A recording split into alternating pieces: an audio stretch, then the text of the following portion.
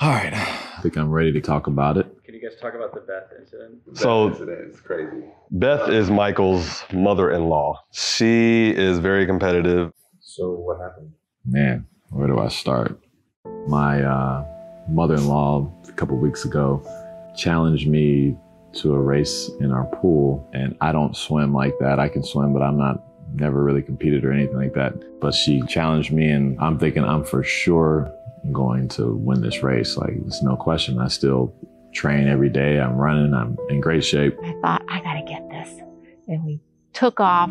I worked as hard as I could. I'm sweating. I'm literally like tired. I'm swimming as hard as I possibly can. Look up, she's a whole like person ahead of me. I'm thinking, man, this isn't right. I touch the side and I glance over to the right, and then Michael's touching after me, and it was a lovely feeling. So I lose.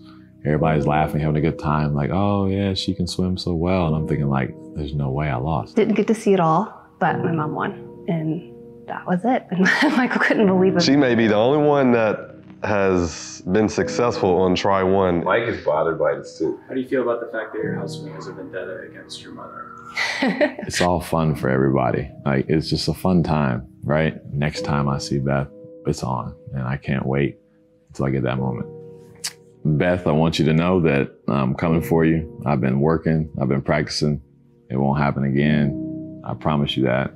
I'm locked in and it's a wrap for you. Like, you have no chance. I heard he's still kind of upset about this because how could I possibly beat an NBA basketball player? Well, I did. I won.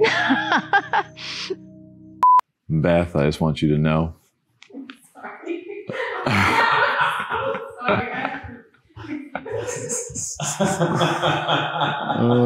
Even though I laugh and giggle and stuff, like, I literally left the first day I lost and went. It's so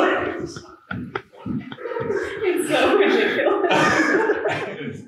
I got a little perspiration right now.